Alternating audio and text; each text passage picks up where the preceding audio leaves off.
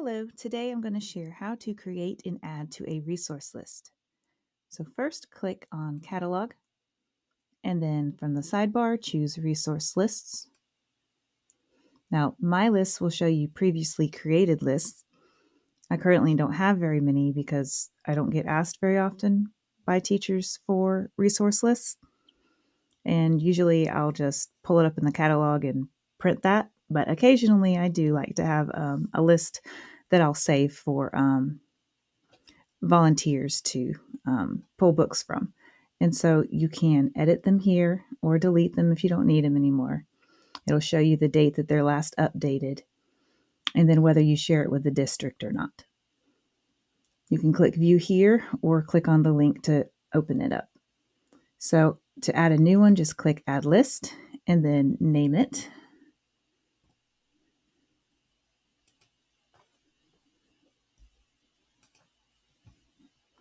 And then if you want to share it with the district, you'll click this box here.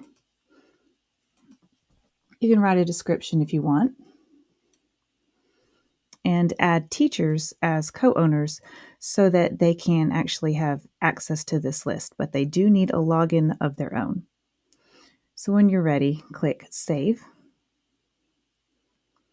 You can view the list here and add to it library materials. You can click on websites and add websites to this list or other digital resources.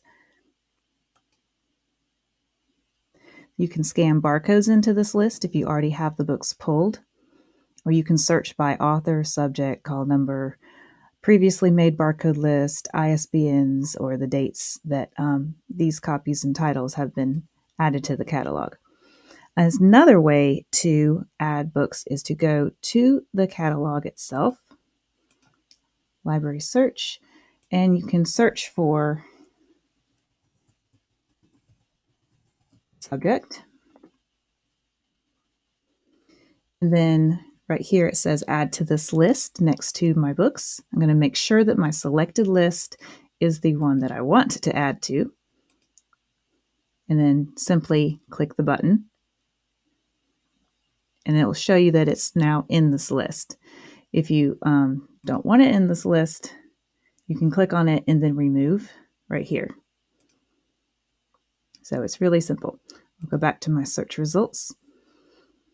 If there's, see, I've got 22 on this page, but not all of this is what I'm looking for. So I wouldn't want to add the entire page, just the ones that pertain to my list. So I definitely would not add this one, but I would add solids, liquids, and gases.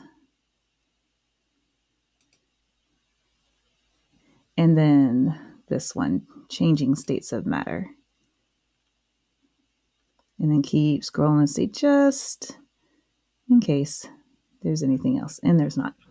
Okay, so now I can find my different lists here if I need to change between them and search and add for those. And that's all. It's really easy.